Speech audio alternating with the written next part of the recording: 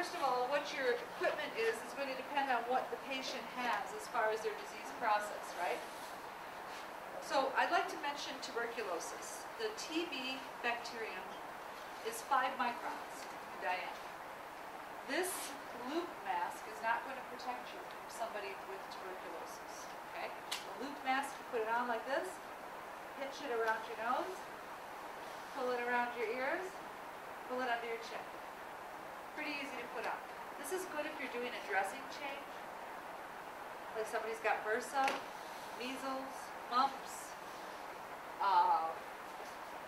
ARDS, SARS. This will work.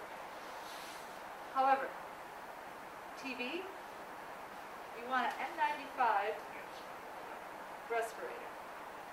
Now this should have 2 loops, but I want you to know the difference. A loop mask is not going to protect you from tuberculosis. This will, because this is a HEPA filter, high efficiency particle arrestor, and it can trap the tuberculosis bacteria. Respirator masks like these are only good for about 20 minutes. That's all you got. Then the efficacy of the mask starts to deteriorate because of the moisture that you're breathing out from your mouth.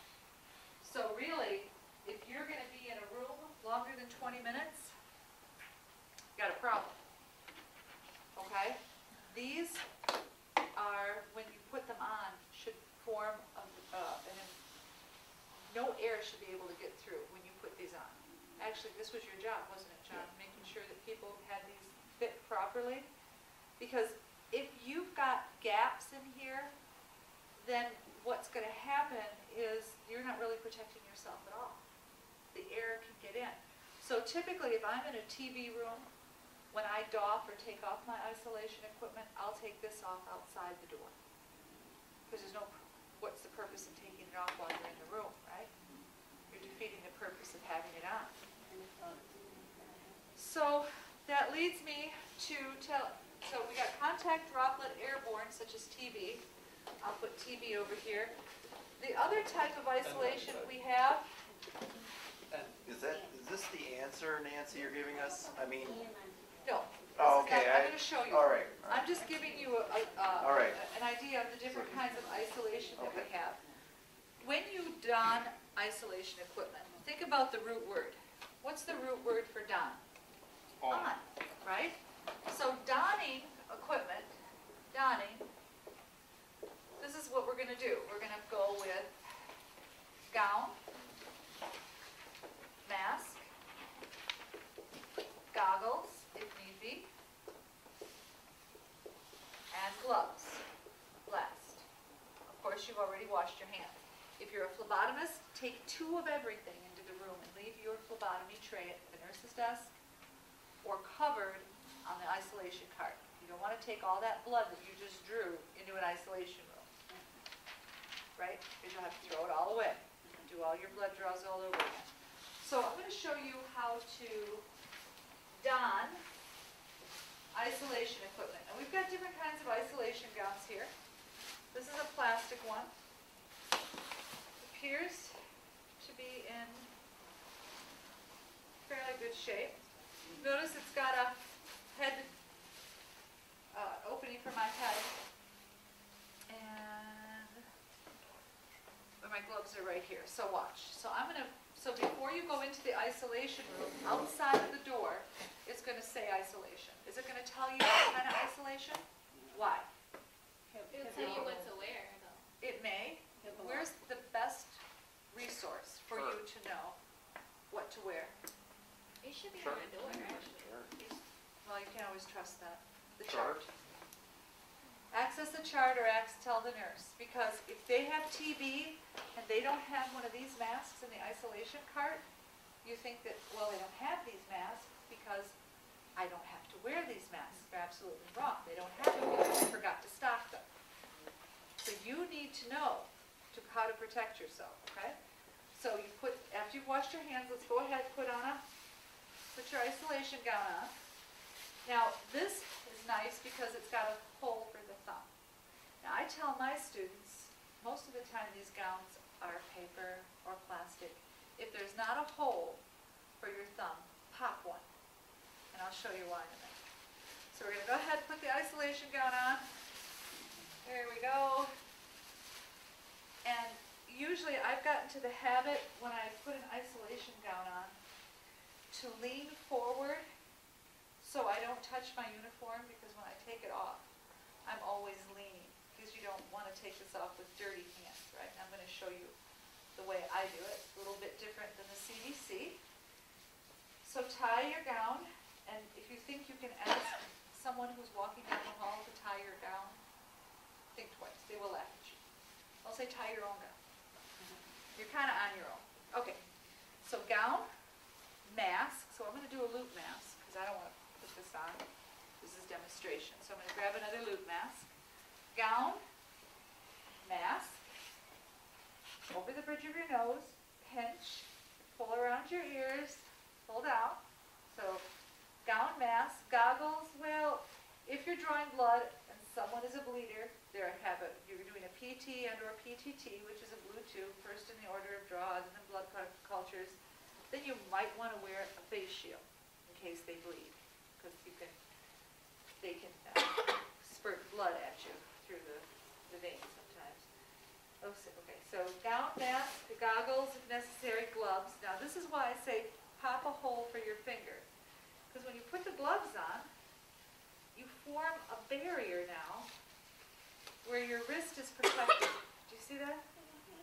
So as a nurse, if I have to change somebody, I can put my hand underneath them and not worry about getting shingles if they have shingles, right, on my arm.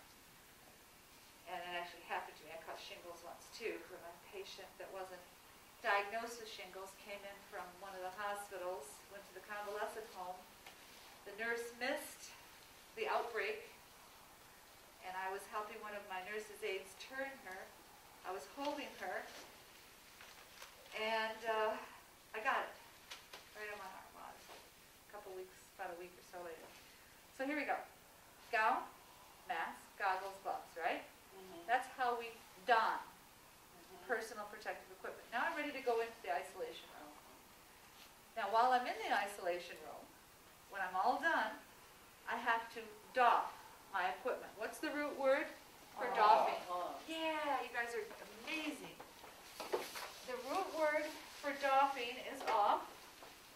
So doff, D-O-F-F-I-N-G, here's doff. And the first thing I'm going to do is apologize when this video goes online to the CDC, because I'm not going to do it the way the CDC does it, only because I've done this for so many years and so much that I've found maybe a little bit an easier way of doing it. So what am I've got nasty on, okay? Blood, body fluids, from my gloves to my gown, okay? First thing I want to do is I'd like to get rid of my gown and my gloves simultaneously.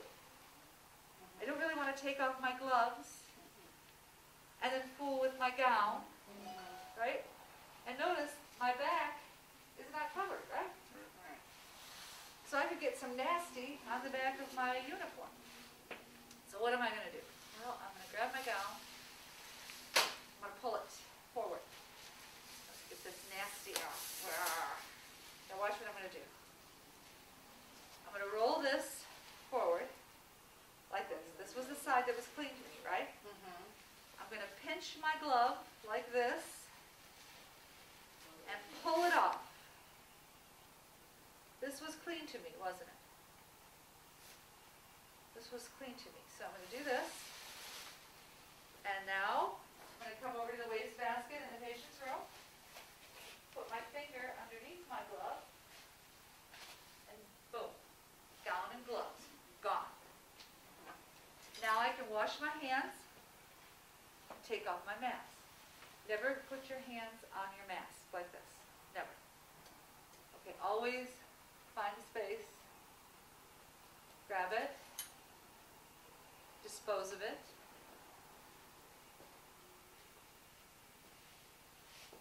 Now you you're ready to leave the isolation room, wash your hands, paper towel, wherever, open the door, step out, and you're done. Goggles. Goggles would go last. Okay, they're the last one.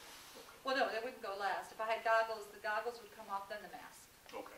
Yeah, because my goggles would be over my mask. So if I had goggles, after I got the gown and gloves, then the goggles, to get rid of goggles, you just put your fingers on the temples of the goggles and just push them into the garbage. You never grab anything from the front. Okay, just push them into the garbage and then take your mask off. So doffing, what I do is I do gown and gloves, or gloves and gown, gloves, gown, simultaneously. I get these babies off together because I just want that nasty off all together, right? And then I'll go goggles and then mask, okay? Now, you'll see in your books and online that we show you the way the CDC does it. We break it down for you. And certainly, however works for you, you want to be able to do that.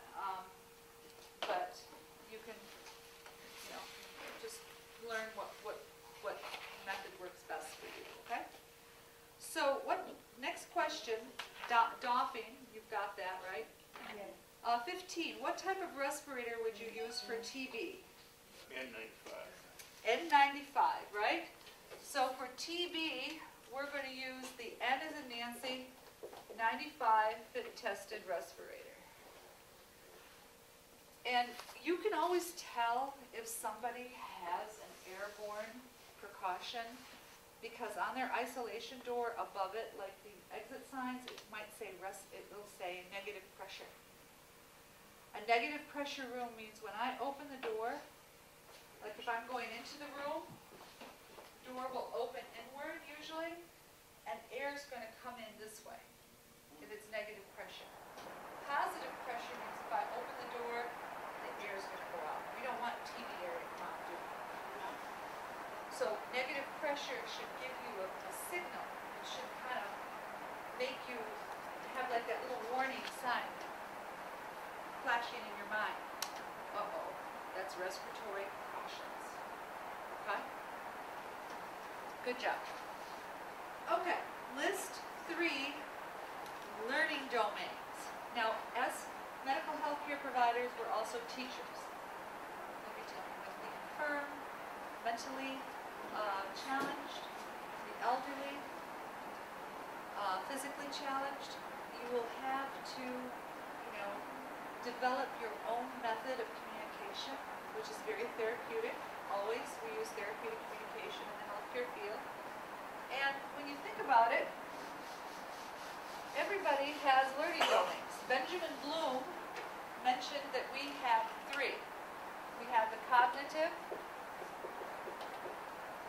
the psychomotor, and the affective. Those are our 3 learning domains. Let me explain what these are. Right now, you're using your cognitive domain, your thinking, your critical processing domain. You're thinking about what I'm saying, you're writing it down, you're critically thinking. When we did hand washing, you followed by my example. I showed you how we did it. You demonstrated to me how to wash your hands. That was your hand-eye coordination, or your psychomotor domain, right? And the fact that you guys are still here means that you want to be here. You want to learn. You want to become phlebotomists. So the desire to learn is your affective domain. You see? And you need all 3 of these things to learn, really, because in the next few minutes we're going to be time tournaments. Yippee! Okay? So think about when you have to draw blood on a patient. Think about what learning domains do they possess. If somebody has cerebral palsy, they may not be able to, stretch their arm out. Like you could say to someone, I'm going to put this tourniquet on your arm, please you know, lay your arm here on the table, they may not be able to do that. Their psychomotor domain may not be functioning properly. They may not be able to understand what you're saying to them if you have someone who's profoundly mentally challenged. So their cognitive domain isn't going to be working very well. And of course, with little children and babies, they don't want to be in a phlebotomy lab, right? You can hear them a mile away. Some children that have to come for blood draws will come into the lab and they'll start screaming as soon as they walk in. Before they see the needle, before they see the person in the lab, their screaming starts immediately. So think about that, and you'll read more about that on the website. List 2 of the white blood cells. Well, your white cells are your infection control army. And another name for white cells are leukocytes, or white cells. And I'll give you a list of the white cells, and you can choose which ones you like. So, out of the leukocytes, we have basophils. We have neutrophils. We have eosinophils. We have monocytes. And we have lymphocytes. You pick the one that you like. The kissing disease, cytomegalovirus. You heard about it, right? Maybe you guys like the monocytes. You're going to remember monocytes next week on your quiz. New infections. Neutrophils, new infections. Those will be higher. Parasitic infections. Parasites like aliens. Eosinophils. Like ET, aliens. Okay, you might like eosinophils. And of course, lymphocytes. Lymphatic system. So those are our white cells. You can take your time and pick out a couple of those to know on the quiz next week, which is actually going to be this one. So I should get A's out of all of you next week. Easy A's, right? Okay, list 3 areas or conditions where a phlebotomy technician can never draw. We talked about that under scope of practice this morning, didn't we? So what did you come up with? What can you think about right now? Where can't they draw? Legs, feet, hands, right? They can't draw. Can't draw where someone's had a mastectomy, right? Right. Can't draw in an area where there's scar tissue. You're not going to find a vein very well. Yeah, not a good area. They have keloids in scar tissue. Can't draw where you have an IV. You can't draw from an IV.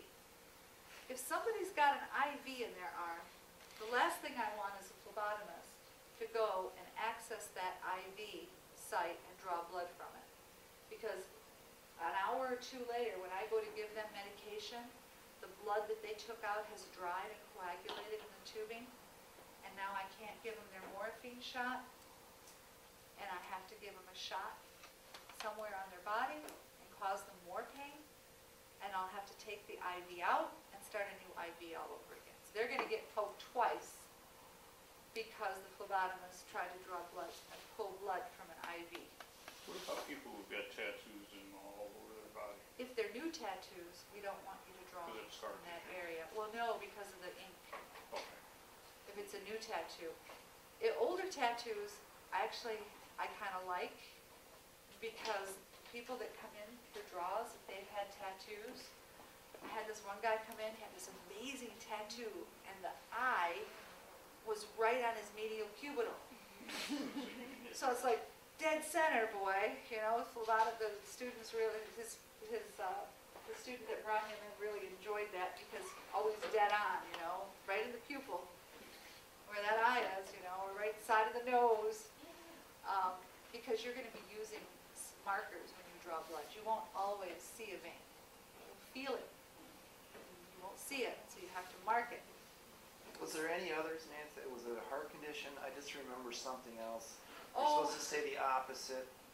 Yeah, Was it if stroke someone- or heart condition? Either. You can't draw on an arm that's paralyzed. Yeah, right. Paralysis means they don't have good blood Right. flow.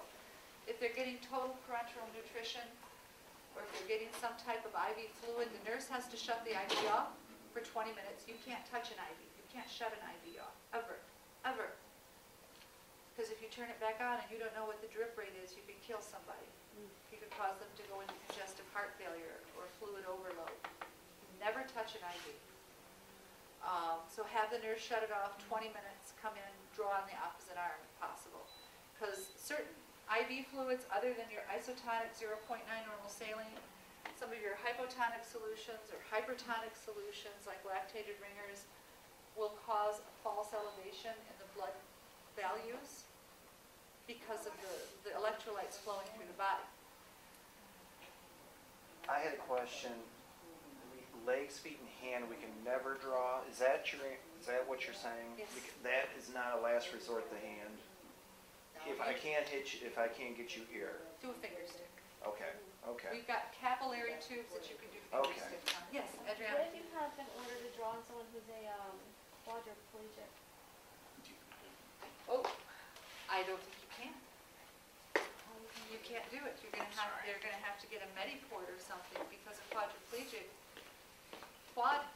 they don't have enough good circulation. You could do a finger stick. See these micro containers right here? When you lance the finger, all you have to do is fill one of these up. And they can run the same exact test as the other ones. You have to understand that people that have paralyzed limbs, the blood flow is not that good. You can cause a backup. You could cause a cyst. You could cause a lymphatic cyst by drawing on people that are paraplegic or quadriplegic. You stay away from paralyzed limbs. If somebody has to have blood drawn consistently, that is a quadriplegic, then it's better for them to get a Mediport put in their chest, somewhere where people can access the blood on a regular basis. And then like a nurse would do that? Yes. Or medical assistants can actually access Mediports. Medical assistants down at some of the hospitals in Detroit actually work in the cancer center. And they hook up the, what do you call it, hello. Happy Saturday. They actually hook up the chemotherapy to the patients.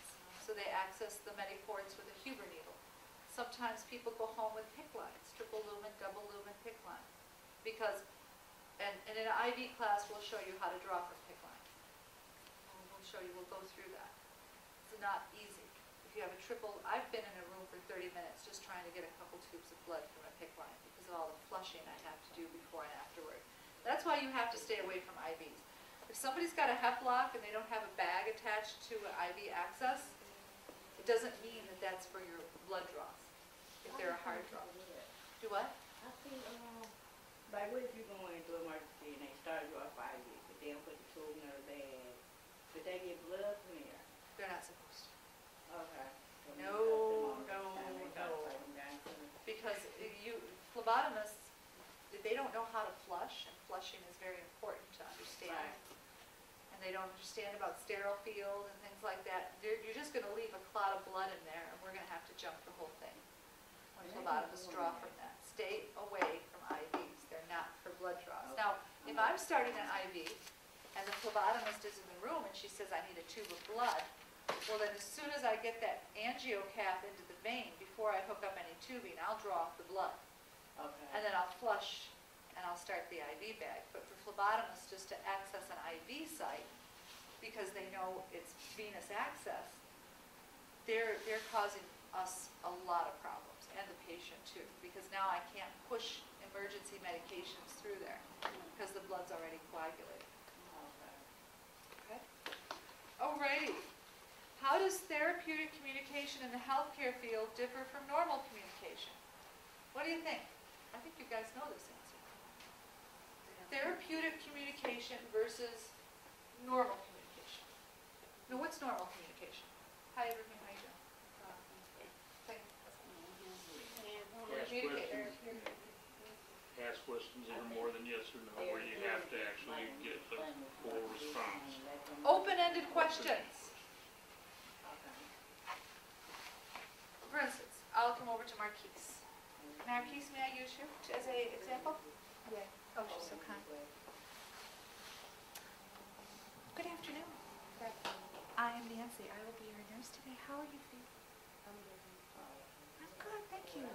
Is there anything that I can get you today, or are you in any pain right now? No pain. No pain? Okay. But I like some cubes. So cute. So ice cube? Oh, I can do that for you. So, you haven't had any chest pain or anything like that overnight? No chest pain. Okay, good. Well, that's wonderful. I'm going to go ahead and get you those. If you need me, give me a call. You said you haven't had any chest pain? I did. That was rhetorical, wasn't it? Have you had chest pain? Should have been better, right? But what am I doing? How am I? You're letting her answer for You're you. interacting. What about eye contact? What's going on with the eye contact? I'm making eye contact. Making her feel Yeah, you comfortable? make her feel comfortable. Like Notice you I'm know, trying to do what here? Be at her level. Get out her level. Eye level, right? Because when people are in wheelchairs and you come up to somebody in a wheelchair, what are you doing? You're Standing looking over down. Right. Looking down on her. That's profound, isn't it? You're looking down. They get that too. When I take my mom out to eat in a wheelchair, the what do you call it, the hostess will look at me and say, where would she like to sit? And my mom, she was feisty. She'll say, hey, right here. Right. Ask me where I want to sit. Some people, they really, they don't know how to handle people that are handicapped, you know? And I don't fault them for that really, but I like it. I just let my mom go to town. It's like, yeah, I'm not getting involved in this one. Go for it. So, alrighty, good. So you got the normal communication. Yeah. Even if they're not offended or anything, it's also just uncomfortable to look up at somebody and talk. It is. Yeah. It's really uncomfortable. Yeah. Yeah. You know. So it's nice that you can kind of kneel. There's profound meaning in all of that. Okay. What are the three veins in the antecubital fossa? Can you name them for me? Medial. Facility Facility, cephalic. phallic, See whatever. Good job. And metacubical. I have, Yeah. yeah, I think we're good here. medial cubicle. So how do you think you're going to do on this test? You're going to knock it out, quiz, you're going to knock it out of the ballpark next week? Yeah. Sure you will. Absolutely you will. What I'd like to do, I know we're here till 2 and I haven't given you guys a lunch yet. I was wondering if you can go with me for maybe another 40 minutes and we'll call it a day. How about that? Yes. Can you make it?